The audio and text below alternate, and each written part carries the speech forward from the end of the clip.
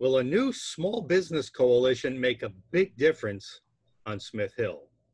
Welcome to In the Dugout, and I'm your host, Mike Stenhouse. As you know, this is our regular forum where we invite guests to discuss important issues in Rhode Island, simulating my old days as a ball player when we'd sit around and chat before a game in the dugout. For years, as you know, our center has been advocating for pro-taxpayer, pro-growth, pro-business policies that can make Rhode Island a more attractive place to invest in a business and to build a career. But with the worst business climate in America, according to one group, and consistently ranking near the bottom by many other groups in a variety of important economic factors, it seems that conditions only get worse every year for small businesses in our state. Many current and former small business groups have failed to be successful in helping to create a more business-friendly environment among lawmakers who seem tone deaf to their concerns. Even this year, I mean, think about it, federal money that was sent to Rhode Island because of the COVID-19 crisis, specifically designed to aid small businesses harmed by the shutdowns because of the pandemic, have been held back by this governor. She has refused to release the funds to the small business community, in my view, apparently hoping she'll be able to find a way to use those funds instead to plug massive projected revenue gaps in the state budget. And why would she release them after all? She's a politician who's more concerned, along with legislative leaders, the Speaker of the House, the Senate President, more concerned about their precious state budget than they are about the budgets of families and especially of small businesses in our state. Yet in recent weeks, backed by a new coalition of small business people, the Lieutenant Governor, Dan McKee, they have made major news by challenging the governor to immediate release about $125 million of the over $1 billion in funds that were sent to Rhode Island. And now they are claiming that any delays or any lesser amount might mean that many small businesses might just fold up shop and close their doors forever, and taking away thousands of jobs with them. Here today is my guest. So let's welcome Lori Giuttari, co-founder of the Small Business Coalition. Lori, welcome to In the Dugout. Hi, thank you. Thank you very much for having me. I've made a lot of news lately, that's great. But before we get into business, you know our tradition. So we're in the dugout. We've got to do our little team thing. What team are you today? Well, so I do not have a lot of sports paraphernalia, but one of my biggest sports guys is my sister's boyfriend, and he's from Canada. But he is a curling champion.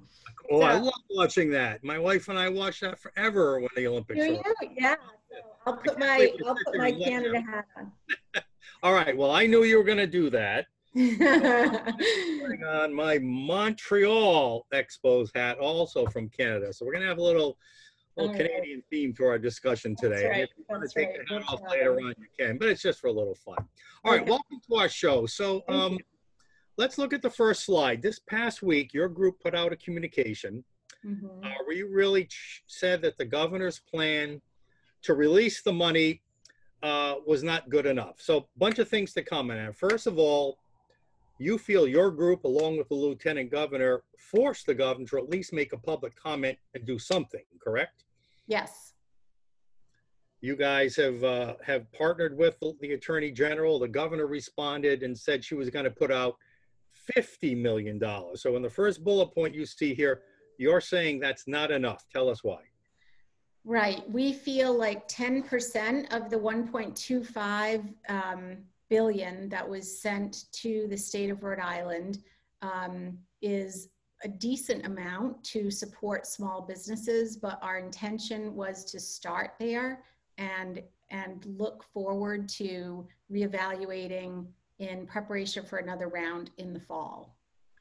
And did you tell me earlier today, did I hear you correctly, that even the Small Business Administration is actually calling for maybe twice that much? Yeah, and I don't know if that was a anecdotal amount that I heard, but I cannot comment or commit to a number there. So I want to stick to what the Rhode Island Small Business Coalition is focusing on, and really say that we feel like it's not enough, and we feel like the process of getting this money out to small businesses is not fast enough. Yeah, I mean, shouldn't it have been out the door already?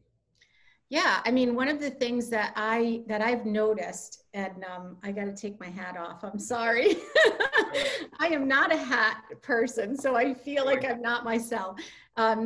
So one of the things that I would say in response to what the governor has put forward is that they're trying, and that could be, we tried to do our best, and that's great. But I do think that a lot of the small businesses that eventually will receive this money the money is supposed to be used for PPP or plexiglass or things that are going to keep the business in play. But if those business doors are open, all of that expense has already been spent.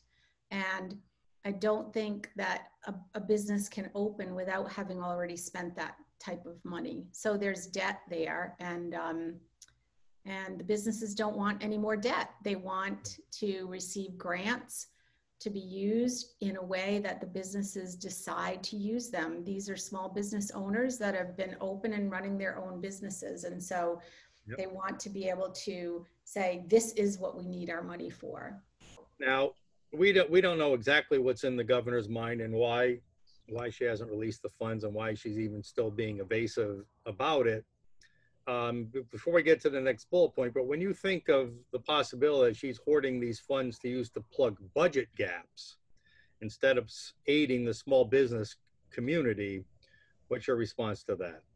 Well, I mean, it's upsetting. It's upsetting to us as business owners who are in good stead with whatever the state requests of us. We don't want to be penalized for doing the wrong thing. And so we feel like it's sorry, I lost my train of thought.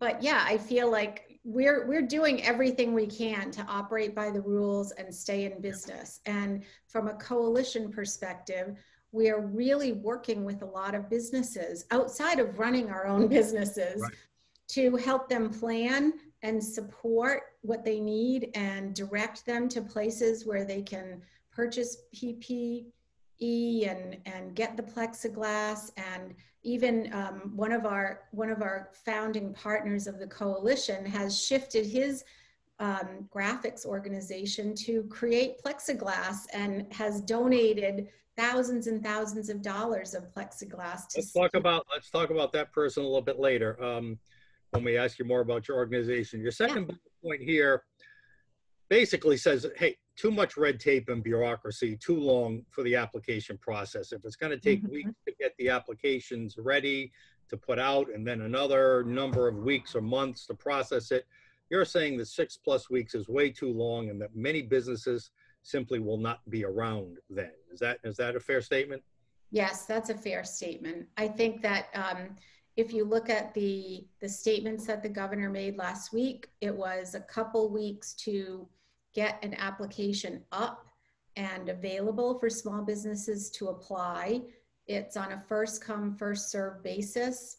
And then a couple more weeks for review of those applications and dissemination of the money. And so the businesses have to prove that they've lost, I think, 30% in revenue or had a serious decline in their revenue. And so the businesses, you know, anyone that owns a small business knows that being an owner of a small business is like two jobs. You're running your business and you're serving your customers. And so what you're asking the businesses to do is step out of their business once again to jump into this process that will probably take more than 6 weeks. Your last bullet point basically says you don't feel that even the plan as it's been put forth is equitable. There are many businesses who are being excluded from this. Can you explain? So there are, they've been pretty specific, and well, let me just say there are specifics outlined around the food, hospitality, and retail will be the priority. Sole proprietors will not be included in that. And so there are a number of small businesses, like here you see salon owners or fitness centers or yoga studios, things like that, where you have a sole proprietor and the people that work with you in your business are 1099 and not on board employees. And so there's a disconnect between what's really happening in the small businesses and what the proposal is about. I think there's a mindset that it's a very typical type of small business that the governor is focusing on, or the Department of Commerce is focusing on. Okay. Let's take a step back. Why don't you tell us a little bit more about your group, your founders, what your mission is, all that. Go ahead. Yeah. So the Rhode Island Small Business Coalition was brought together by the Lieutenant Governor, Dan McKee, and it started at Justin Gontarek, the owner of Oceanside Graphics, created a website in one weekend in March called Gift It Forward. And it was so that anyone could buy gift cards and bring revenue and income into small businesses. Chris Parisi, the owner of Trailblaze Marketing, jumped in and said, oh, and if you don't have the opportunity to create gift cards or have gift cards available, we can do that part. And then at the same time, I was creating with my business partner, Shop Local Rhode Island, which was based on what was happening with our clients. So clients that wanted to stay open needed a way to tell their customers we're doing curbside pickup or delivery, or we're doing online services or online classes. And so we developed this Shop Local Rhode Island as an opportunity for people to go in and see who's open. You can search by, you can just go on the map and say what's open in my neighborhood, as well as when the governor said, if you're a small business and you don't have a website, the state will make one for you. So the state got thousands of requests for that. But the Shop Local site also gave small businesses an opportunity to have that digital footprint and say, go there. We're in business now. We don't want to apply. Kind of like paying it forward a little bit, right? Exactly. And so, go ahead. Yeah, so the Lieutenant Governor brought us together, and we have been working fast and furiously around these small business issues and created the petition and got over 4,000 signatures on the petition to create pressure around this $1.25 billion. Okay. Well, going back to, we were early on, I didn't know about your website or group then, but we went out and bought all kinds of gift certificates back in April with local businesses as a way to pay it forward. We're gonna save these until they're back in the normal flow and they can handle the expenses. But we encourage all businesses to pay it forward a little bit. If you have a few extra dollars, buy some gift cards and wait and use until they get back into a normal flow. All right, so tell us a little bit about your group, and it ties to the Lieutenant Governor. Let's go to the second slide, Larry. And your website prominently displays Dan McKee, our Lieutenant Governor. Now, so is your group a private organization, or are you a Lieutenant Governor, quote, government-led organization? We are not a Lieutenant Governor government-led organization, although we have been brought together by the Lieutenant Governor, who is a big advocate for small business. And so, yes, the Lieutenant Governor will be engaged in our work, and we hope that he is. And we want to make sure that the board in this organization reflects all businesses and cities and towns in the state. And so we really do want to make sure that there is a broad kind of outreach so that we are putting forward the specific issues that small businesses want to change in the United States, in Rhode Island. Sorry about that. Yeah, I'm thinking of moving to Canada, actually. No, I know you're not. So yeah, it's a nonprofit. We're in the process of creating and formalizing the nonprofit, the Rhode Island Small Business Coalition, and Okay. we are asking people to join the coalition. All right. So beyond, that's great. We'll talk about that in just a minute. So, but beyond the release of the federal funds, which I know is your current focal point, what do you see as the long-term major problem in our state as a small business person that we need to address? Oh, well, I have a very particular type of business. So I have a service organization.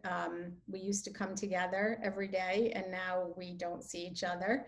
So we had some investment in making sure that our employees had systems and computers in place so that we could do this every day.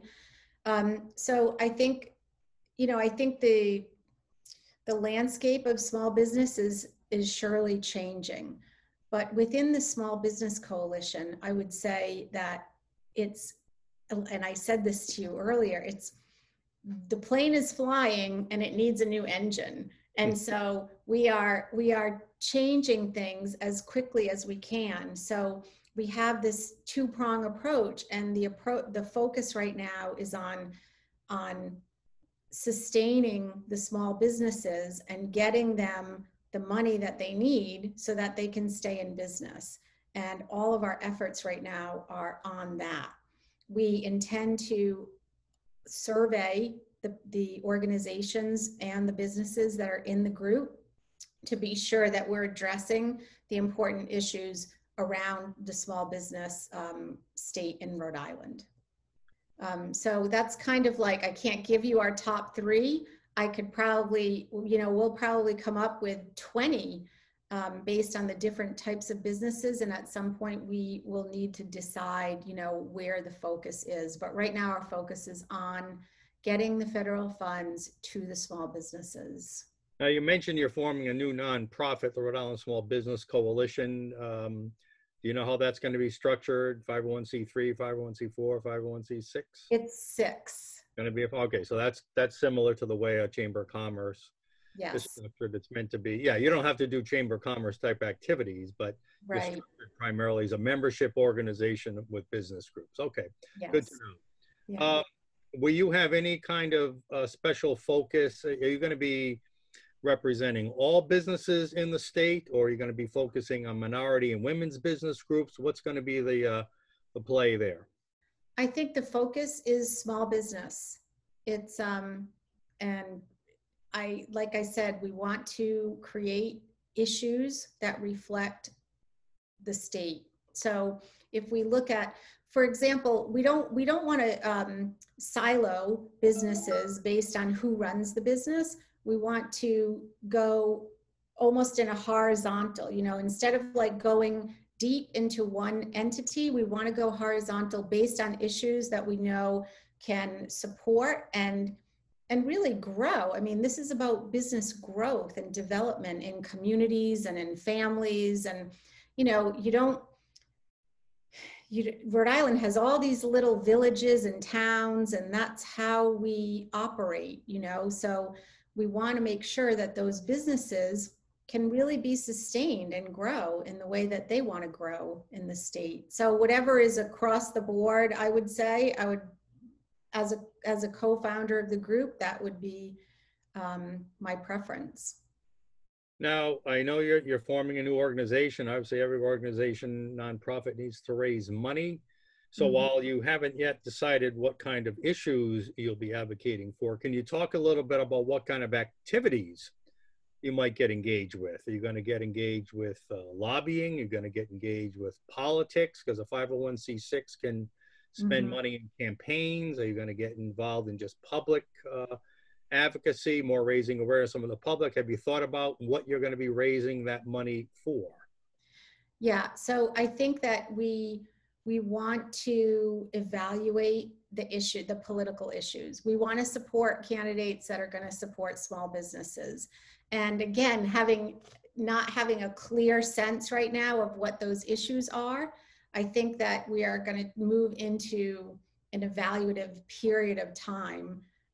You know, we've been hunkered down, and as the Small Business Coalition, we know a lot of businesses have been closed, and we have been like straight on supporting the businesses, helping the businesses, and we all are owners and running our own small businesses. So I can tell you that we are tired and we are, you know, we're really pushing forward. So, I mean, one of the problems you're going to have to overcome is a General Assembly who's not in your side. They're really not in our years of experience. And this year in particular, let's go to the third slide, Larry. And during this pandemic, other General Assembly or legislative bodies found a way to meet.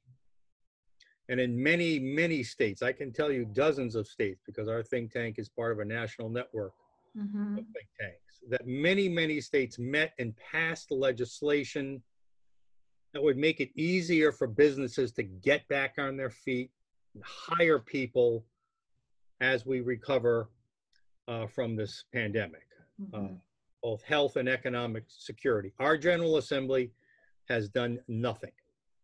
Not only haven't they convened, but they've done nothing to pass legislative reforms that can help small business. So one of the biggest ones and most popular ones in many states, in which they're even considering federally, and I don't know what the holdup is passing some kind of liability protection for small businesses. Imagine if you bring somebody back to work, and God forbid they get infected and become sick, they could sue the employer for, quote, bringing you into a, you know, so you can't on the one hand be encouraging businesses to go back open and bring people back to work, but yet keep them wide open to potential lawsuits.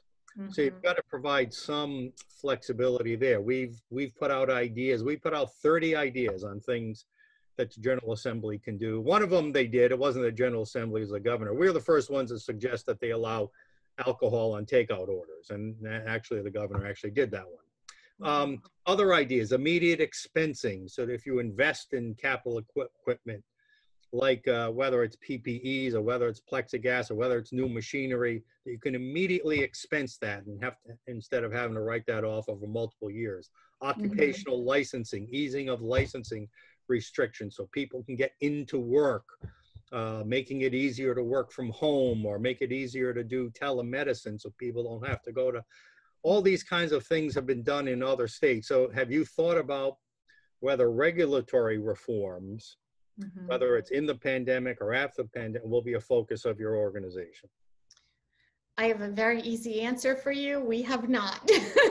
I know you're brand new. Yeah. Yeah, we're brand new. I mean, we obviously have looked at what other states have done with this federal funding. And so we know that other states are operating faster than we are. And I know that our governor has said that they have made mistakes. And so I don't know whether to agree or disagree with that, but my professional opinion would be, it's okay if you make a couple mistakes.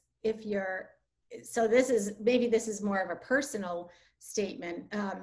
But I always say to my team, you know, better done and out than perfect.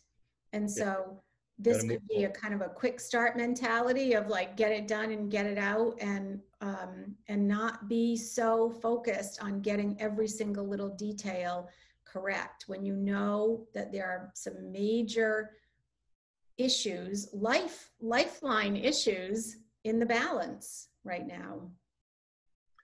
Last question, and it might be another one you haven't had a chance to think of yet, but there have been, there are and have been, as I mentioned in my open, other business groups. There are chambers of commerce. Of course, the Providence Chamber is a big one, but there are many local chambers.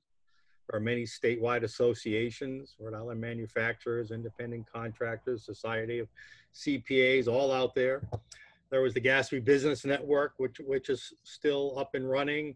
There was a group called the Business Coalition. You're the Small Business Coalition, but they were the Business Coalition. They were primarily association heads and people close to government who became frustrated that their policy ideas were not given proper Right. consideration in the General Assembly, and that the anti-business agenda just kept getting passed and passed and passed little bits of it every single year. So my question is, have you thought about why you think you've had great news in your opening, right? It's very rare for a new group to have the level of news you've had.